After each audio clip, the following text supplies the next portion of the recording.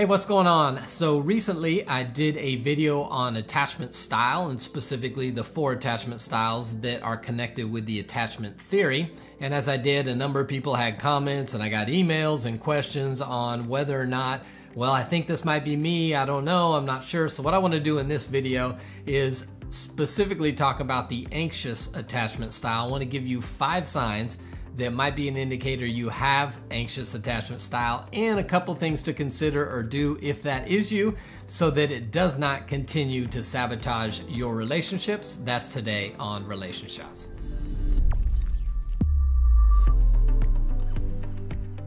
Hey, welcome to Relationshots. My name's Eric Wooten. If this is your first time hanging out with us, welcome to the place to get practical relationship advice that actually works in your relationship. If you haven't already done so, go ahead and click the subscribe button and the bell notification so you don't miss upcoming videos. If you want a free guide to intimacy, there's a link in the description area below. If you want a free guide to developing a relationship rhythm for your marriage, you can check that out below as well. If you're dating and you're looking for some resources, I've got the Modern Dater's Manifesto, a free PDF for you. You can click on free resources in the description area below as well. So let's talk a little bit about anxious attachment style.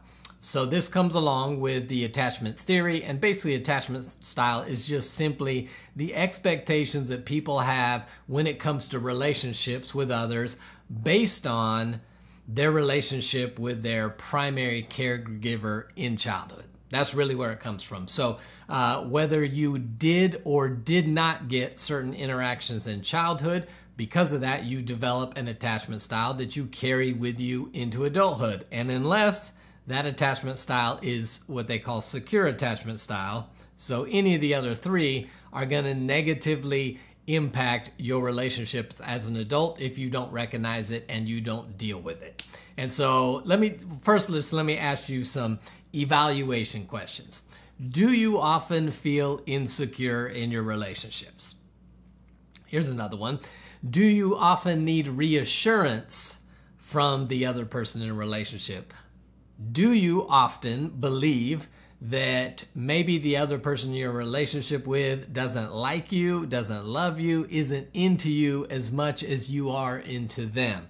If you answered yes on those, it is likely that you have an anxious attachment style because that style is rooted in a fear of abandonment and in a fear of the other person not caring for you or appreciating you the way you feel like you need to be appreciated. And so that very well could be you, but let me give you 5 signs, and then I'm going to follow the 5 signs with a couple thoughts on what you can do about it. So sign number 1, you may have an anxious attachment style, is you feel insecure in relationships.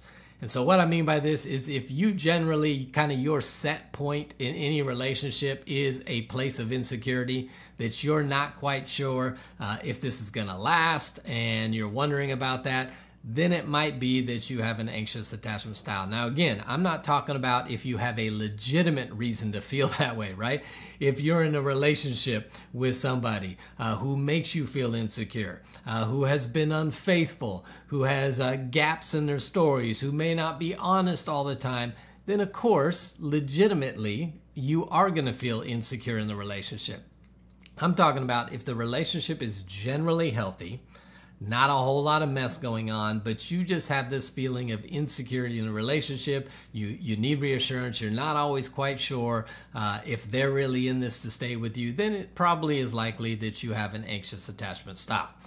A second sign is, do you have a fear of abandonment?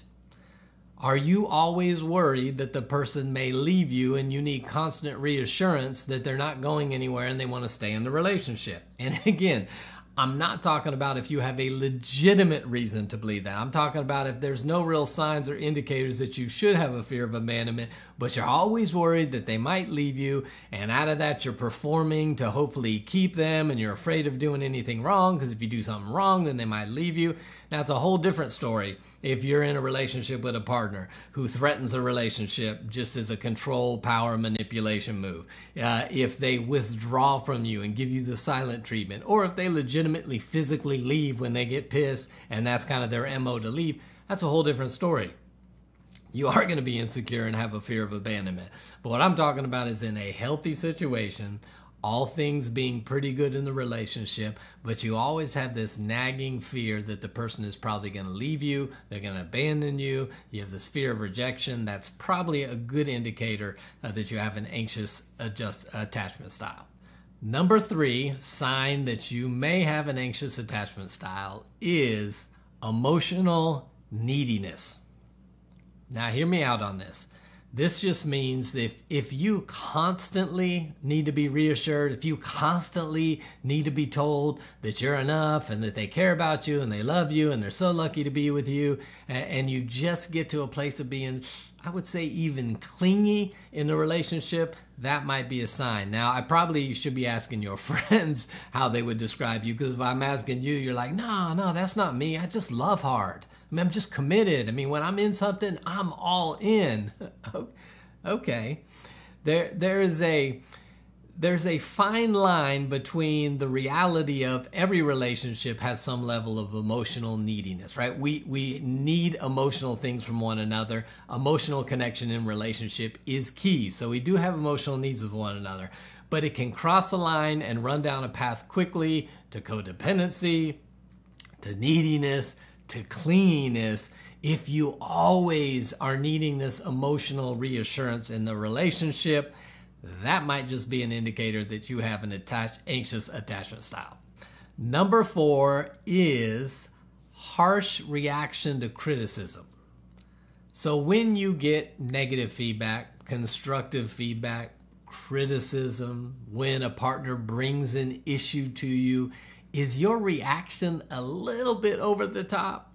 Like feels fatal? Like you're always defensive, you can't receive it, you have to explain to the other person why what they said is not actually the case, and maybe they might be wrong in this instance, and what they said that you did, you weren't trying to do, and you just consistently have an overreaction to criticism. That might be an indication of an anxious attachment style. Now listen, here the reality is part of relationship is our ability to give feedback, to hold accountable, to bring up when there's an issue in the relationship. That's part of it. That's a healthy relationship is going to have feedback, criticism, at times constructive ways to try to help you grow a little bit. And so if nobody can make a suggestion to you without you getting super defensive and overreacting in the relationship, it's probably because there's an anxious attachment style. And number 5 would just be a feeling of unworthiness.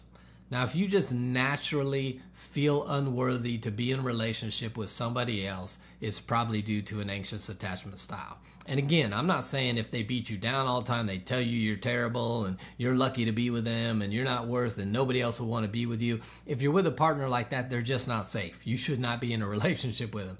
But I'm saying if the relationship is decent and yet you just feel unworthy, what it's going to tend to make you do is you're going to give too much. You're going to require too little because, again, you think, I'm just lucky to be in the relationship. I really don't deserve the relationship. If the other person leaves you, you're going to convince yourself that, well, that makes sense because I was just lucky that they were staying in the first place. So if you just have an underlying feeling of unworthiness in your romantic relationships, it's probably due to an anxious attachment style, unless the person is trying actively to do things to make you feel that way. So there's 5 signs that might be an indicator that you have an anxious attachment style. If 1, 2, 3, or maybe all 5 of those fit for you, then what do you do? So that's the question, right? Okay, great. I diagnosed myself with an anxious attachment style, so now I'm doomed to always have terrible relationships. No. If you have discovered that is how you are, and you've also discovered that that is causing problems, sometimes sabotaging relationships, making relationships difficult, because some of those are self-fulfilling prophecies. We believe this to be the case, and we act in such a way that we end up pushing the other person away. And see, I knew I wasn't unworthy because they didn't want to be with me anyway, and I knew I should have never trusted them. Sometimes we can actually push people away because of our anxious attachment style, and then it's just a self-fulfilling prophecy, man. They probably wanted to stay, but you pushed them away because of how you deal with it. So if that's you, let me just give you a couple things you can consider. Number 1 is work on yourself. Listen, the healthier we are, the healthier we will be in a relationship. So if you, in and of yourself, have feelings of unworthiness, are insecure, feel like people are going to leave you or abandon you, you need to do some deep self-work. Why is that?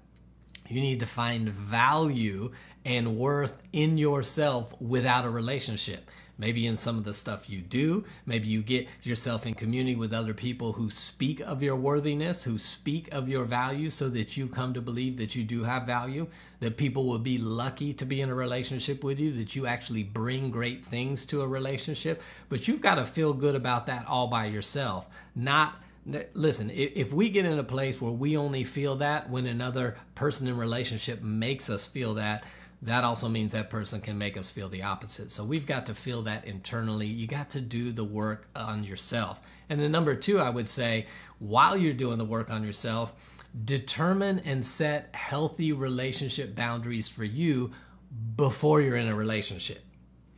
That way, when you step into a relationship, you will already have determined what kind of people are safe and what kind of people are unsafe based on your boundaries. Unsafe people will push over those boundaries. They won't respect those boundaries. They won't respect your no. They will try to control and manipulate you. Safe people will respect your healthy relationship boundaries. So it will help you to have a safe and secure relationship rather than letting you do all the hard work to get healthy, to get whole, to find value and worth in yourself, and then you put yourself in a relationship with somebody who's toxic and unhealthy, and they will tear that thing apart and make you go back to the drawing board and get healthy again. So when you get healthy, part of getting healthy is now learn and understand what healthy relationship boundaries are, have those established, so when you step back into relationship again, you're not operating out of this anxious style where you're fearful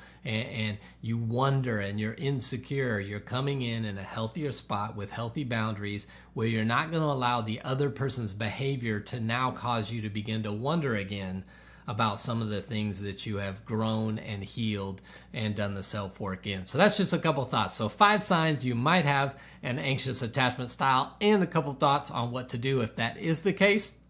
So I'd love to hear you drop a comment in the comment section below and let me know if any of those resonated with you. And also maybe if you've been doing the hard work and you've noticed, hey, I used to have that style, but now I'm getting healthier and moving into the ability to be secure in a relationship. Would love to hear how that's working out for you as well. If we can do anything for you in your relationship, check out our dating classes, check out our marriage classes, our marriage membership.